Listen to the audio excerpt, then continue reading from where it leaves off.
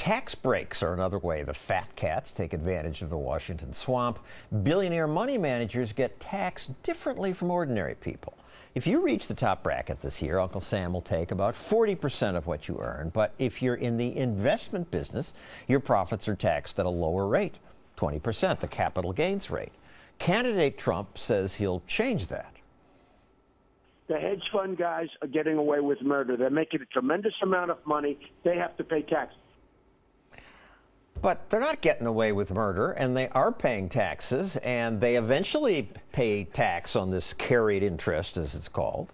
Yeah, they do, but they pay it at a capital gains rate. And here's the populist appeal of Trump's message is that why should you and I, ordinary people, go out and pay 25 or 28 or 34 or even 39% tax when people at hedge funds and venture capital funds and private equity funds are, for the bulk of their compensation, paying 20% capital gains rates. Now, I want to pay what they pay. I want everyone to pay fewer taxes in this country. But I understand the appeal when Trump says, you know, fat cats get treated differently. Carried interest is boring, and I'd avoid it on this show, except that I love what it reveals about some of the sleazier politicians in the swamp. People like my senator, Chuck Schumer. Here he is debating his Senate opponent.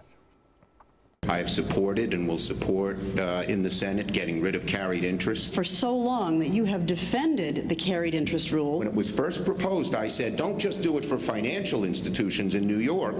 Do it for real estate. Do it for... The poison pill, that's it.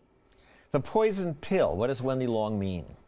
Well, she means that oftentimes they take a common sense measure that a lot of people agree on and they package it in some much larger overall reform bill. And so members of Congress and senators like Chuck Schumer can vote against the bigger package, but at the same time say, well, I'm for changing the carried interest rule. So he gets to talk out of both sides of his mouth because at the end of the day, Mr. Schumer would like to be friends with Wall Street as much as he might talk about taxing it. That's where most of the money comes from if you're a New York senator.